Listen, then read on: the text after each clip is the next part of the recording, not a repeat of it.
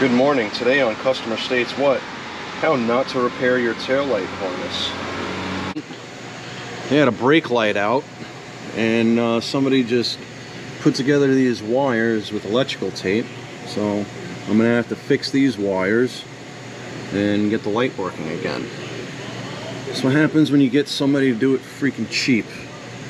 I find it and now I gotta fix it the correct way. Please don't do it cheap. So this is how they repaired it over here with electrical tape. No crimps, no nothing. Customer had a tail light out. So this is how you properly repair it. Exposed wire just left there. So we'll cap that wire off. We'll fix this side over here. Yeah, don't do it cheap, guys. They always have somebody that does it cheap. So now that we got the water pump out, we've got the new one in there. There's a drive belt that drives the water pump. There's a little sleeve in here that you get. It's tricky to get in and out.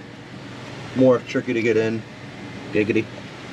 So we're going to put all the lines back on and pressure test it. So now we have the new water pump thermostat assembly in. All the hoses are connected. Coolant is filled and it is under pressure currently, and it is holding pressure. So all external leaks are taken care of. Very good.